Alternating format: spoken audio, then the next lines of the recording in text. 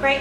I am Christy Dunphy with the Dunphy Group, and this is Jimmy James, and he is the owner of the nonprofit Companion Ranch. And so I'll just talk a little bit about, so you don't have to talk as much, sure. Okay? Then we can chime in with whatever. So Companion Ranch, Jimmy James started that because service animals don't have a place to play with other dogs, because they aren't supposed to go to a dog park like other dogs do because they're not disciplined in the same way.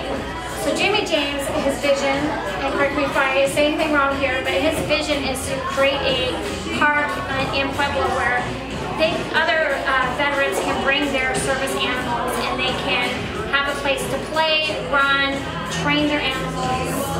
And it's a charity that is very near and dear to my heart because of Jimmy and what he's gone through with his service animal.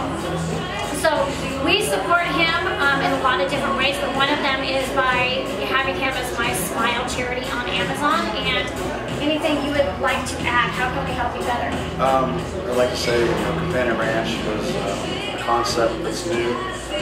There's not very many of them out there where we want to put our disabled veterans, service animals, and our disabled community first in this concept, and a place to have a safe place where they can come to play, train, to bring their trainers, to run off leash, off fence, just really come out and train and just enjoy the atmosphere. And